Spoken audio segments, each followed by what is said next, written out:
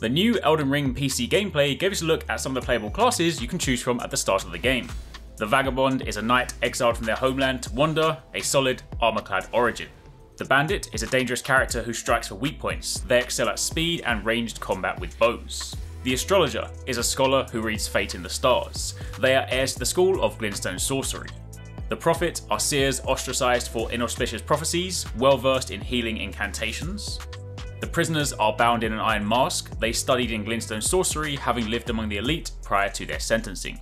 And the Confessor is a church spy adept at covert operations, equally adept with the sword as they are with their incantations.